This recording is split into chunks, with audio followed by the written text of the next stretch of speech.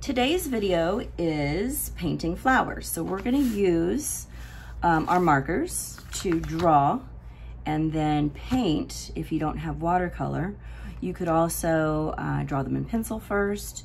You could do them in Sharpie. Sharpie does not bleed. So there's lots of really different ways we could do this. So let's start with, let's just do a variety of techniques, and then you can decide with the materials that you have at home what you're gonna use, okay? So I'm going to start with some flowers using markers. And we're gonna put the marker or the flowers up top here. And I always like to use the lightest color first. I hope you're gonna be able to see it. So I want at least maybe 4 or 5 flowers, and I'm gonna use a circle. I'm gonna put them at varying heights so that I have a variety of sizes. Now we kind of did this with our sunflowers. Remember our Van Gogh sunflowers before we left for spring break. So I'm gonna make concentric circles. First graders, you know what concentric circles are. We learned that at the very beginning of the year. So a concentric circle is a circle that goes around another circle, yeah? So in each one of those yellow circles, I'm gonna use some different color markers, and they can be close together. They could be very wide, because we're gonna make a variety of lines inside all of these flowers, okay? So again, you can do yours however you want, with whatever colors that you want. If you are drawing just with pencil or marker right now, or with Sharpie right now, that's perfect. All right, so I've got my concentric circles. Now I'm gonna start adding some designs inside my concentric circles so that I can do some water and some watercolor. So remember, dot, line, curve, angle, and those lines make shapes, and those shapes make pictures. I'm gonna use repeated elements to make designs. So I'm gonna repeat my line over and over and over. And maybe if I don't have watercolors, after I do a line design, then I take my water, and you wanna remember to wipe it on the edge, and then I'm going to apply some water on the inside so that the marker becomes watercolor, okay? Now, if I had a Sharpie down, the Sharpie won't bleed. I'll show you that in a second. All right, so I don't wanna put my marker on top of the water right now. I want to maybe move on to a different flower, okay? Let me show you what the Sharpie looks like. This is very cool when you don't want it to bleed. So let's do a repeated curve, like a flower petal. And I'm gonna do maybe some of those in Sharpies. And let's do one in marker. Let's do a pink one so that you see what I'm talking about with the bleeding, or the watercolor that the marker makes, okay? So now I'm going to use my water, and I'm gonna color both. Oh, I'm coloring even the blue. I could go all the way down. Ooh, that's actually kind of cool. So notice how the black line, because it's a Sharpie, does not bleed. All the other colors do. I'm gonna turn my paper. That actually was a happy accident. I really didn't intend for that to happen, but then sometimes awesome things do.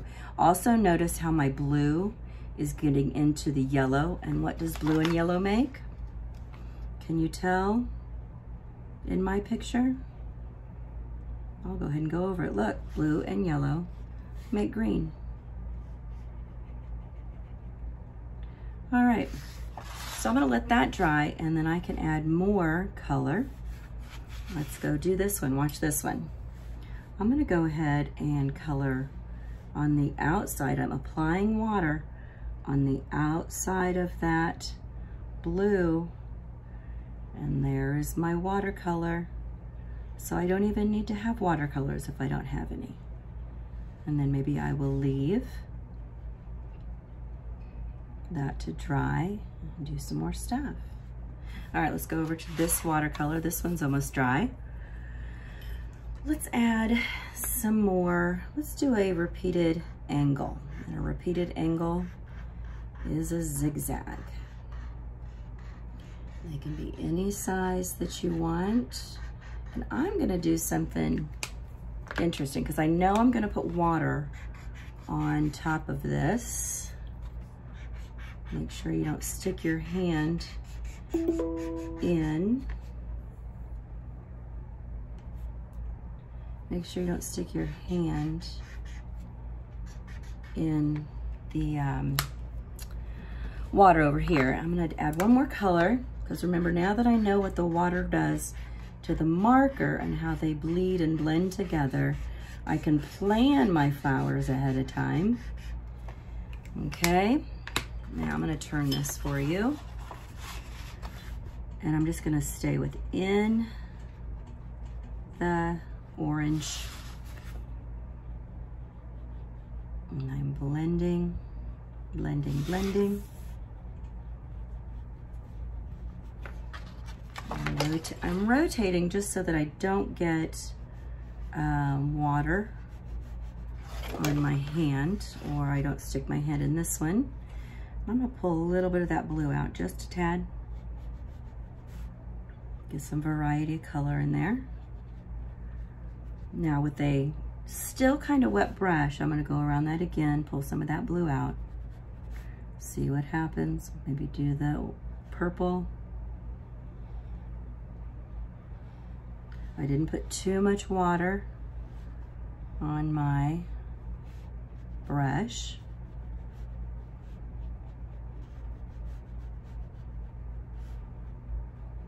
Okay. Now, let's take a green and do some stems, okay? I could do them straight down, which is fine, but I'm gonna go line, curve, line. And then I'll go line, curve, line. Or you can just do 2 straight lines and you can draw your leaves. We've drawn many leaves this year with our lions. I'm gonna show you another cool trick here. Let's do another one. Every flower can have a different stem.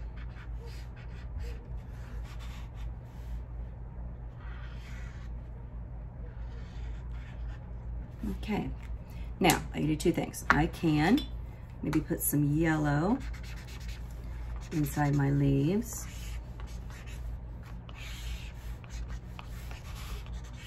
And watch what happens. Let's go ahead and color our stems. So I'm mixing a little bit of yellow with my green. Not adding too much water.